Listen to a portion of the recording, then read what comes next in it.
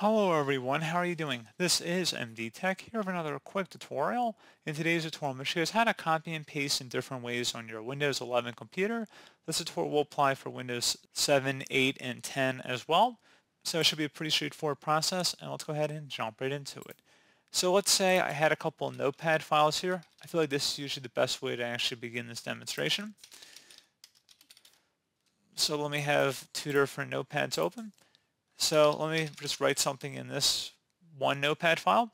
One way to copy just would be to highlight over with your mouse. So apply pressure to your left mouse cursor or pointer. So hold down your left mouse clicker, highlight over whatever text you want to copy, select the File tab, and then select the Edit tab, and then select Copy.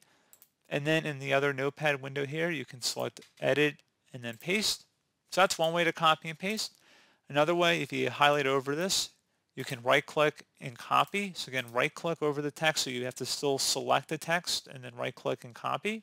And then you go into this other window, you would right click and then paste. Something else you can try here too, if you just want to select a bunch of text on the page here, you might just want to highlight everything on a certain page.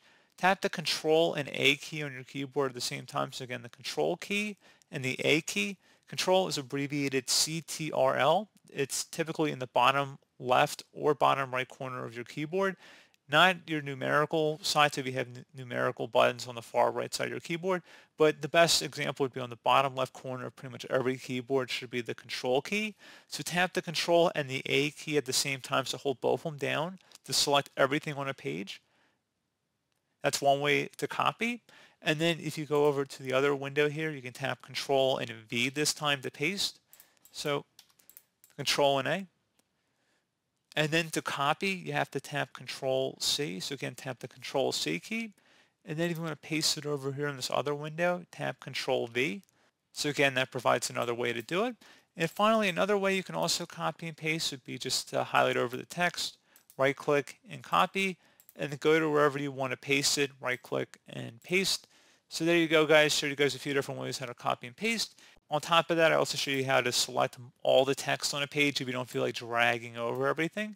Just tap the Control and the A key on your keyboard at the same time. So pretty straightforward process, guys. Do hope I was able to help you out, and I do look forward to catching you all in the next tutorial. Goodbye.